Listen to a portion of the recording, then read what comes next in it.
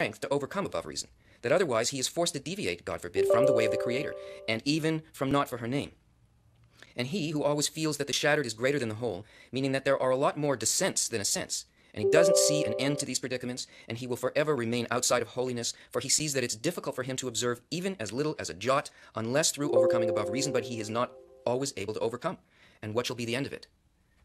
This is the extent of the hiddenness and the need that it evokes in a person. It comes to an extreme expression. That is, the more that a person wants this, the more they truly desire this, the more it appears that they're pushed away. And this is a response similar to the response of a parent to a child who is beginning to be an adult.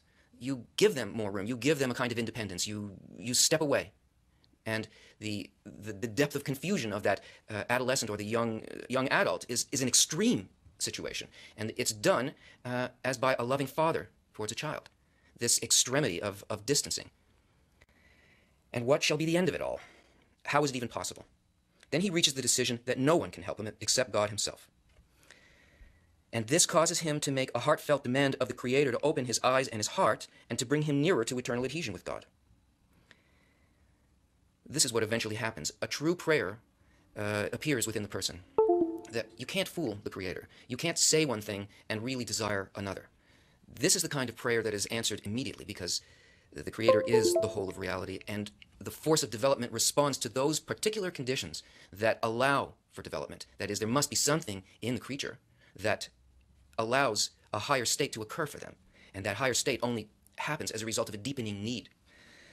So it says, it follows, then, that all the rejections that he had experienced had come from the Creator.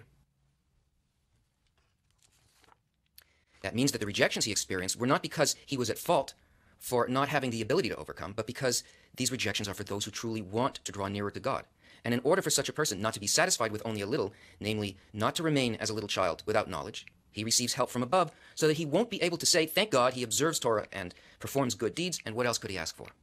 This action of the Creator, this rejection that was given to him, this doubt that entered him, was given to him by the Creator, specifically so that he would not remain still, so that he wouldn't be satisfied with some sensation at a distance, some idea, some belief. In other words, that he wouldn't function as a child in reality.